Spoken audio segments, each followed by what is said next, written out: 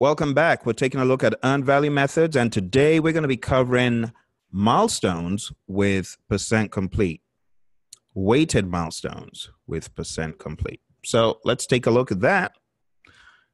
You do remember in the last episode, I drew out an example. I'm going to use that same example to underscore the difference between milestones weighted on their own without percent complete and milestones with percent complete, that is weighted milestones.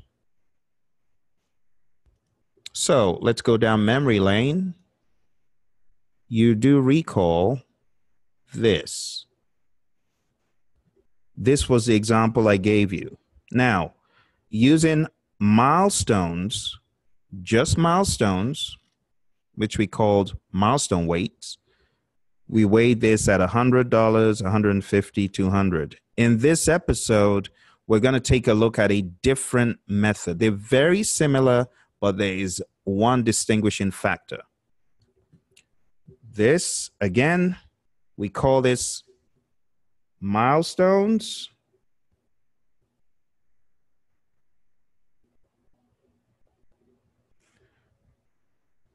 Weights.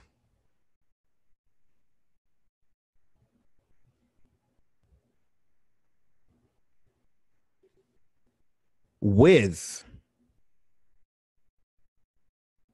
percent complete. Percent complete.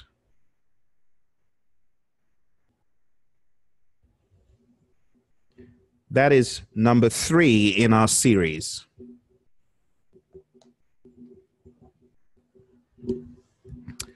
All right, so what is the difference between number 2 and this number 3? Well, the major difference here, my friends, is that we are going to be allowing for partial claim of earned value for some of these milestones. So let's assume we are at time now. Let's say time now is... Let's say time now is here. If this is time now. Okay. You can see this milestone is weighed at $100.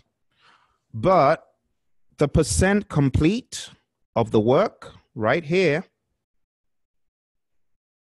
percent complete, let's say percent complete is 60%. 60% complete for task 1, associated with milestone 1. If that was the case, we would multiply the $100 attributed to milestone 1 by 60%. So 100 times 0.6, and that would mean at this point in time, we can claim $60 for earned value. Okay, you know, we're talking about earned value in all of this. And that's pretty much how it works. That is how it works. We look at the milestone, we look at how much weight we've given it, we take a look at the percent complete for that milestone, and then we multiply to get what exactly the earned value is. Again, the earned value that I'm talking about here is from inception to date. But don't forget that as you proceed through time, it gets more and more deep as far as distinguishing cumulative from current. And that's why in the previous episode, I said, when you're cumulative, make sure that it's cumulative. You know, for example, the formula behind me, this one right here, you know, you remember this formula? This formula, right? This formula, the numbers, like if you take a look right here, that C you're seeing, those 2 C's in yellow, those 2 C's are cumulative. They mean cumulative. Why am I stressing cumulative? Because inception to date is what you use this formula with, not current. but cumulative. You need to watch those Earn Value Mania videos. They'll probably help you. I would suggest that. I would. But anyway, going back to our view here, let me give you one more example. So that's an example for the first milestone. If you are proceeding on the project and at a different point in time, you wanted to compute earned value based on certain statuses, you do something like this. Let's say we're here, right? If that is time now, this is time now. And you can see, let's say milestone 1 is 100% done.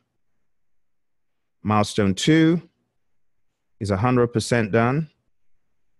Milestone 3, let's say it's 30% done. Well, you need to multiply 100% of 100 is 100. 100% of 150 for milestone 2 is 150. 30% of 200 is 60. So you would have at time now cumulative, right? Cumulative earned value would be $100 plus $150 plus $60. That would be your earned value right now. And that would be earned value is 310. Now, if you wanted to find current earned value, you would only be dealing with, let's say, that time period. Like when you started T3, let me make it look really clear. Let's say this is a time period. This is a time period. I'm going to move this one in just so that you are totally clear that it is not happening in the same month. So I've moved it back and we're looking at this time period. If you are looking at just, let's say this is January. If you're looking at just January, earned value cumulative is 310, but earned value current is just 60 because we're looking at the time period where T3 spans across and where it started, for example. Okay, so I hope this stuff is making sense to you. This is number 3 in our earned value methods, if you will, series. And using the earned value method known as milestone weighting with percent complete has advantages and, of course, disadvantages. But one of the advantages is it requires objective, measurable milestones. So you don't just throw out any old milestone. You got to think, are we really done with something tangible, something sensible? So that is one of the advantages of it. It also holds the project team accountable, which is good. So it's not just throwing out a number. It's not just saying, oh, we're this percent complete. It also weighs the milestones as well. So it gives you a more accurate prediction of where you really will end up, in my opinion. And most customers will prefer some accountability than just a free-for-all throwing out a percent. The weighting plus the percent complete does help, you know, and the partial credit of earned value against the milestones, it helps. What are the disadvantages? It requires a CAM. In those days, we would have control account managers over control accounts, and they would make an assessment of the percent complete for the milestones. And it requires a little bit more work, you know, because you got a double whammy. You've got the milestone weighting, and then you've got the percent complete on top of that. But nonetheless, it is a great way of you keeping track of your project in a more organized fashion than just throwing out a number. And that is, of course, one of the hallmarks of earned value itself. All right, and that concludes episode 3. I'll see you again in our next episode of Earned Value Methods. Bye for now.